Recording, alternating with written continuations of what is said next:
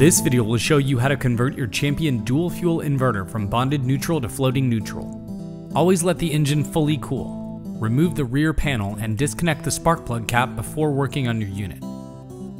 Step 1. Use a Phillips screwdriver to remove the 2 screws holding on the battery access panel and disconnect the battery.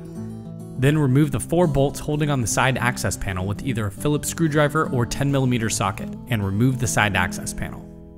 Step 2. The neutral bond wire is yellow and green and has a small tab with an N on it. With an 8mm socket, remove the bolt holding on the wire, remove the bond wire, and replace and tighten the bolt. Then completely cover the end of the wire with electrical tape so it won't come into contact with anything else behind the panel. Step 3. Replace the side panel and tighten all 4 bolts to secure it in place. Reconnect the battery and replace the battery access panel. Then lastly, reconnect the spark plug cap and reverse these steps to convert your unit back to bonded neutral. For more help guides, visit the Champion Help Center at help.championpowerequipment.com.